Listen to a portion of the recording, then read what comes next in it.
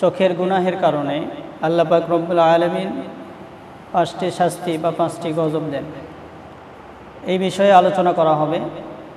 আল্লাহ পাক রব্বুল আলামিন কালামুল্লাহ শরীফের ভিতরে আল্লাহ তাআলা বলেন, وَأَسْبَغَ عَلَيْكُمْ نِعْمَهُ ظَاهِرَةً وَبَاطِنًا। আল্লাহ পাক রব্বুল আলামিন দুনিয়ার মানুষদেরকে ডাক দিয়ে জানায় দিলেন, ও দুনিয়ার মানুষ শুনে নাও, আমি আল্লাহ পাক রব্বুল আলামিন তোমাদেরকে আমি আল্লাহ তাআলা প্রকাশ্য নিয়ামত, গোপন নিয়ামত, সব নিয়ামতগুলোকে আমি আল্লাহ তাআলা পূর্ণতা দান করে দিলাম। সুবহানাল্লাহ। সম্মানিত হাজিরিন, আল্লাহ পাক রব্বুল আলামিন আমাদের এই যে গোপন নিয়ামত, প্রকাশ্য নিয়ামত, কত নিয়ামত আল্লাহ তাআলা দিলেন। আল্লাহ তাআলা আমাদেরকে এই চক্ষু দিলেন, তারপরে আমাদের হাত তৈরি করলেন, আমাদের পা তৈরি করলেন। এইগুলা হলো প্রকাশ্য নিয়ামত, এইগুলা দেখতে পাওয়া যায়। কিন্তু এর ভিতরে যে নিয়ামতগুলা আল্লাহ তাআলা দিয়েছেন, এই নিয়ামতগুলা হলো গোপন নিয়ামত। আমরা চক্ষু দ্বারা দেখি, সব কিছু দেখতে পাই, দুনিয়াতে সব কিছু দেখতে পাই। আল্লাহ পাক রব্বুল আলামিন চোখের যে নিয়ামত দান করলেন, অনেক মানুষকে আল্লাহ তাআলা দুনিয়াতে চোখ আছে কিন্তু দেখতে পায় না। সম্মানিত হাজিরিন, আল্লাহ পাক রব্বুল আলামিন আমাদেরকে যে চক্ষু দান করলেন, এরপরে চোখ দ্বারা দেখার মতো যে যোগ্যতা দিলেন, যে গোপন নিয়ামত দিলেন, এই গোপন নিয়ামত সব কাছে ব্যয় করা যায় না। আল্লাহ পাক রব্বুল আলামিন বলেন, ওয়া মান ইয়াতাআদ্দা হুদুদাল্লাহি ফাউলাইকা হুমুয যালিমুন। আল্লাহ পাক রব্বুল আলামিন ডাক দিয়া বলেন, বান্দারে, আমি আল্লাহ তাআলা আমার একটা নির্ধারিত সীমানা আছে, প্রাচীর তৈরি করা আছে। ও বান্দা, ওই সীমানা অতিক্রম করো না। যদি তুমি করো তাহলে তুমি জালিমদের অন্তর্ভুক্ত হয়ে পড়বে। ও মুসলমান, আল্লাহ পাক রব্বুল আলামিন চক্ষু তৈরি করলেন, এই চক্ষু দ্বারা আল্লাহ তাআলা দেখার মতো শক্তি দিলেন, যোগ্যতা দিলেন। কিন্তু মুসলমান, আজকের সমাজে, আজকের দুনিয়াতে এই চোখের দ্বারা যেইটা দেখা যাবে ওইটাও দেখে মুসলমান, যেইটা দেখা যাবে না আল্লাহ তাআলা নিষেধ করেছেন ওইটাও দুনিয়ার মানুষ দেখে। সম্মানিত হাজিরিন, আল্লাহ তাআলা প্রদত্ত যে কাজগুলো, যে কথাগুলো, যে জিনিসগুলো চোখ দ্বারা দেখা যাবে না, এই কাজগুলা দুনিয়ার মানুষ যদি না, গান বাজনা, নাটক, সিনেমা, এইগুলা বিভিন্ন যত কিছু দুনিয়াতে আছে, যেইগুলার থেকে আল্লাহ তাআলা নিষেধ করেছেন এই দিকে যায়ও না, এই কাজগুলো করো না।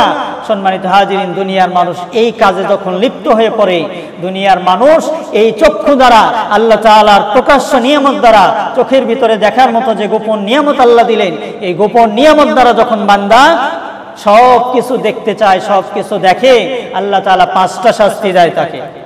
1 নাম্বার, আল্লাহ তাআলা তার হায়াতে, তার রুজিতে আল্লাহ তাআলা বরকত দেন না, বরকত উঠায় না। দুনিয়ার অনেক মানুষকে যদি প্রশ্ন করা হয়, ভাইরে এত ইনকাম করেন, এত রোজগার করেন, এত রোজগার করেন, এত টাকা পয়সা ইনকাম করেন, অনেক মানুষ বলে, হুজুর এত ইনকাম করলে কি হবে, মাস শেষ হইলে একটা টাকাও হাতে থাকে না। তার মানে বোঝা যায় আল্লাহ পাক রব্বুল আলামিন আপনার আমার জন্য, আপনার আমাকে যে বরকত দিবেন, যে বরকত হাসিল করার যতগুলো মাধ্যম দিলেন, এর অন্যতম মাধ্যম হলো চক্ষুটাকে আল্লাহ তাআলার নিষিদ্ধ কাজগুলা থেকে বিরত রাখা। কিন্তু দুনিয়ার মানুষ যখন তা রাখলো না, এই জন্য পৃথিবীতে আল্লাহ তাআলা এই চক্ষু দিলেন, পরনারীর দিকে তাকাতে আল্লাহ নিষেধ করে দিলেন। আল্লাহ তাআলা বলেন, কুল্লিল মুমিনিনা ইয়াগুদ্দু মিন আবসারিহিম ওয়া ইয়াহফাযু ফুরুজাহুম ওয়া কুল্লিল মুমিনাতি ইয়াগদাবনা মিন আজওয়াজিহিন্না। আল্লাহ পাক রব্বুল আলামিন কোরআনুল কারীমের ভিতরে সুন্দর করে জানায়া দিলেন, ও মুমিন নারীরা, ও মুমিন মুসলমানেরা, মুমিন পুরুষেরা, তোমরা তোমাদের চক্ষুটাকে পরনারী থেকে, পরপুরুষ থেকে হেফাজত করো। এই জন্য আল্লাহ তাআলার এই জমিনে মানুষ যখন এই কথাগুলো শুনলো না, মানলো না, তখন পৃথিবীতে ধর্ষণ, জেনা, ব্যভিচার বৃদ্ধি পেল। সম্মানিত হাজিরিন, 1 নাম্বার আল্লাহ তাআলার শাস্তি হলো বরকত কমে যায়, বরকত হয় না। ইনকাম হাজার হাজার টাকা হয় কিন্তু এইগুলা থাকে না। 2 নম্বর শাস্তি, আল্লাহ তাআলা কি শাস্তি দেন? দুই নম্বর শাস্তি হলো নেক কাজ করতে ভালো লাগে না।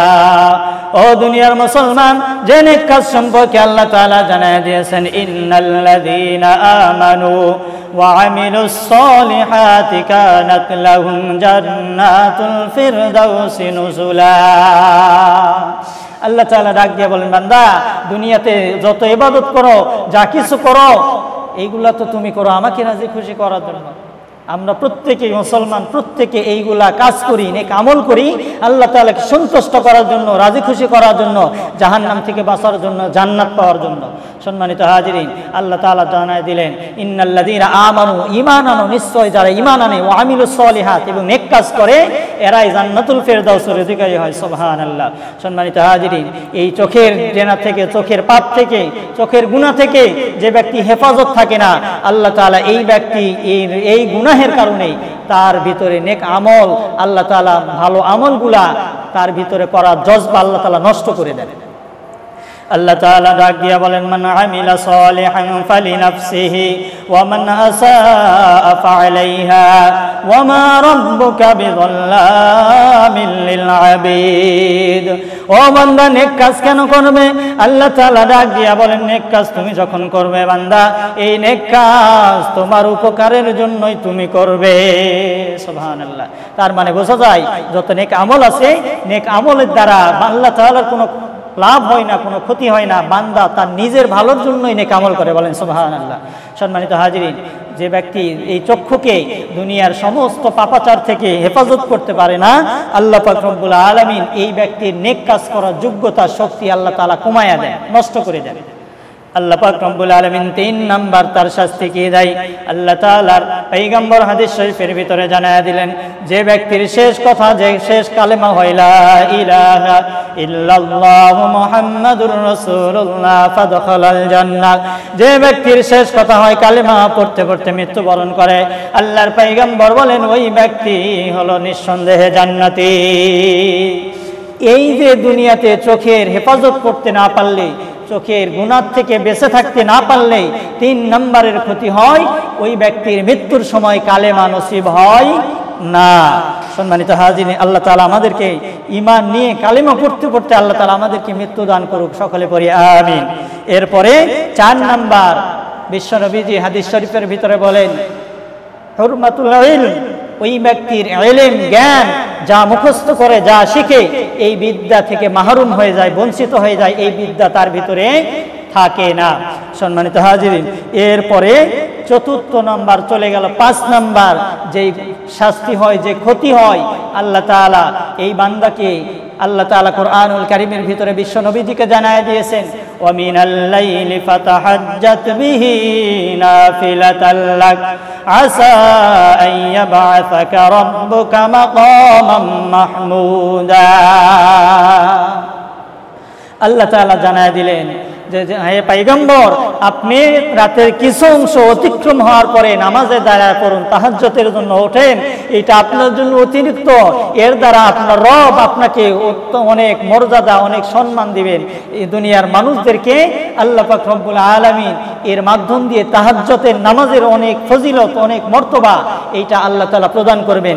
সম্মানিত হাজিরিন, চোখের হেফাজত যদি না করতে পারে, আল্লাহ তাআলা এই বান্দার এই তাহাজ্জুদে ওঠার যে সময়টা, এই সময়ে সে ওঠার মতো পরিস্থিতিতে থাকে না, উঠতে মন চায়, কিন্তু গুনাহ থেকে হেফাজত না হওয়ার কারণে সে উঠতে পারে না। আল্লাহ পাক রব্বুল আলামিন আমাদের প্রত্যেককে চোখের হেফাজত করে দুনিয়া থেকে আল্লাহ তাআলা বিদায় নেওয়ার তৌফিক দান করুক, এবং আল্লাহ পাক রব্বুল আলামিন আমাদেরকে এই চোখের হেফাজত করে খাঁটি মুসলমান হিসেবে কবুল করে আল্লাহ তাআলা দুনিয়া থেকে বিদায় নেওয়ার তৌফিক এনায়েত করুক, সকলে পড়ি আমিন। ওয়া আখির দাওয়ানা আনিল হামদুলিল্লাহি রাব্বিল আলামিন।